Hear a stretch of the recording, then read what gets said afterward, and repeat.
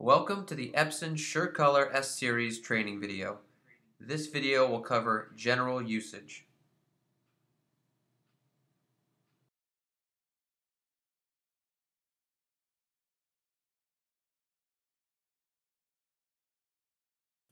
The Epson SureColor S-Series supports both USB 2.0 and Gigabit Ethernet connectivity and will switch between the two as print jobs are sent to the printer.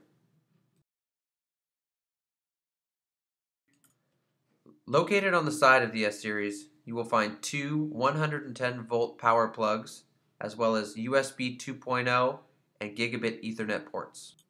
To connect to the S-Series, simply insert the USB and Ethernet cords into the appropriate slots. To ensure a proper connection, be sure to use the appropriate Gigabit Ethernet and USB 2.0 connections. The Epson SureColor S-Series supports two standard 110-volt power plugs for a total of 20 amps required. 30 amp circuit is recommended. If you have the optional dryer, this will require an additional plug. For more specific power requirements, please see the pre-installed checklist PDF at proimaging.epson.com.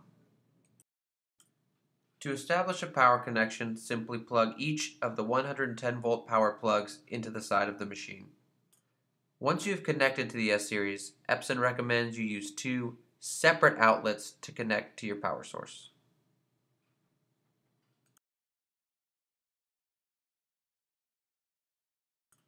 You will find the plug for the optional high-speed print dryer on the side nearest to the control panel.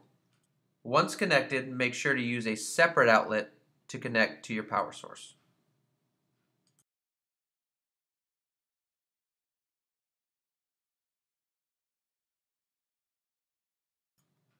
To change ink cartridges, simply lift the lever and remove the desired cartridge. When replacing, make sure the chip is facing up and in, shake, insert into the empty slot, and depress the lever to lock into place.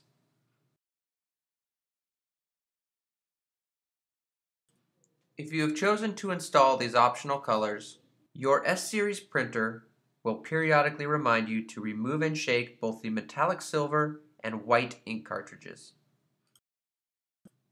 To do this, simply lift the lever, remove the metallic silver ink, shake gently, and replace back into the slot, depressing the lever to lock into place. Repeat this process with the white ink by removing, gently shaking, replacing into the slot, and depressing the lever to lock into place.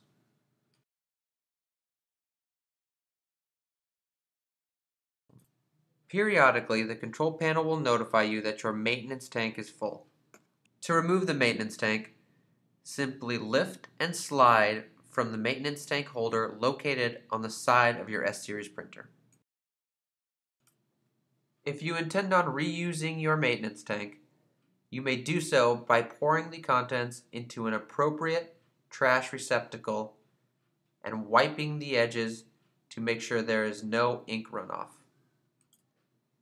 If you do not plan on reusing your maintenance tank, you may ensure it is ready for disposal by first inserting the inner cap and then screwing on the outer cap. Once complete, please be sure to check with local regulations before disposal.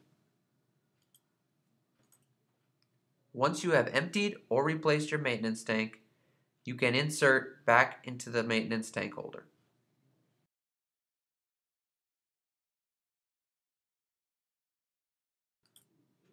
To feed media to the cut position, use the shortcut on the control panel. This will feed your finished print into the proper cut position. Once the media is in position, insert your cutting tool into the gap between the platen and the heater. Drag along the gap to make a straight cut and remove your media.